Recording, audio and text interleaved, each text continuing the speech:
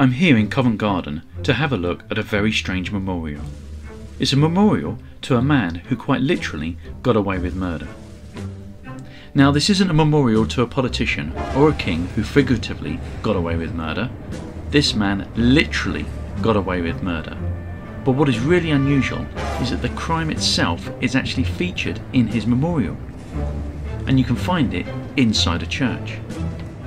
The man is Charles Macklin, an Irish actor from the 1700s, and he was a regular performer at the Theatre Royal in Drury Lane, and he was well known for his natural and realistic approach to acting. It seems strange to mention this now, but he tried to become the characters he was portraying, not just simply performing on stage and reading his lines as most actors did at that time. Unfortunately, this is not what he's best known for. He's most famous for a murder.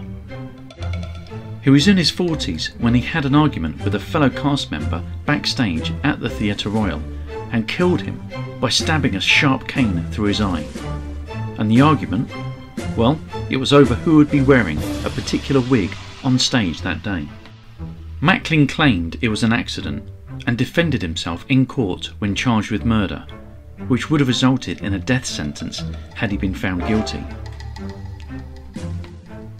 He was believed by the jury that it was an accident and was actually found guilty of manslaughter and was immediately released from prison.